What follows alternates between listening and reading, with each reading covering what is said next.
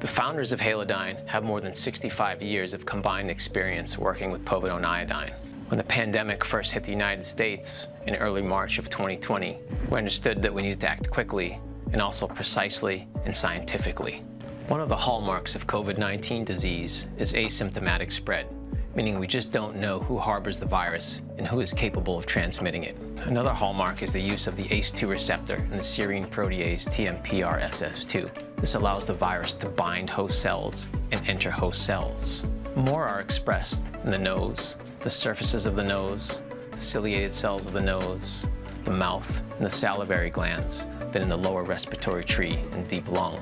This has led some researchers to believe that initial dominant site of viral replication is actually the nose and the mouth. We recognized that we needed to do something that was going to be, one, very fast acting, but then also have the ability to stick around. Halodine nasal antiseptic and oral rinse are products that were developed to address the increasing infection control needs that have come about because of COVID-19. Halodine, by targeting the nose and the mouth, is able to decrease viral transmission by killing virus particles. Halodine acts in two distinct ways. I think about it as an inbound and outbound mechanism of action. In the first example, you might be infected. Perhaps you're shedding virus from the nose or the mouth, and this virus might be infecting others. By utilizing Halodine, we can destroy the virus at these surfaces and decrease transmission.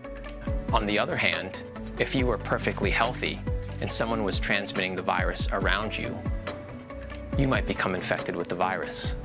If that happened and you were able to take Halodine at an appropriate time, you might be able to prevent infection or at least lessen its severity.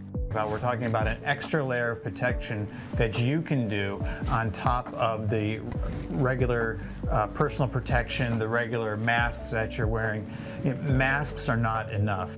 Once our formulations were available, one big hurdle remained, and that was to actually test Halodine against SARS-CoV-2, or the virus that causes COVID-19.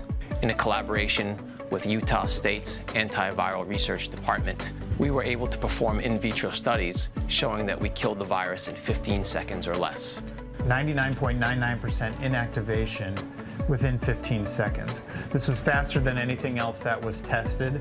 More effective than hydrogen peroxide, a commonly used oral rinse, which even at 30 seconds didn't meet virucidal standards.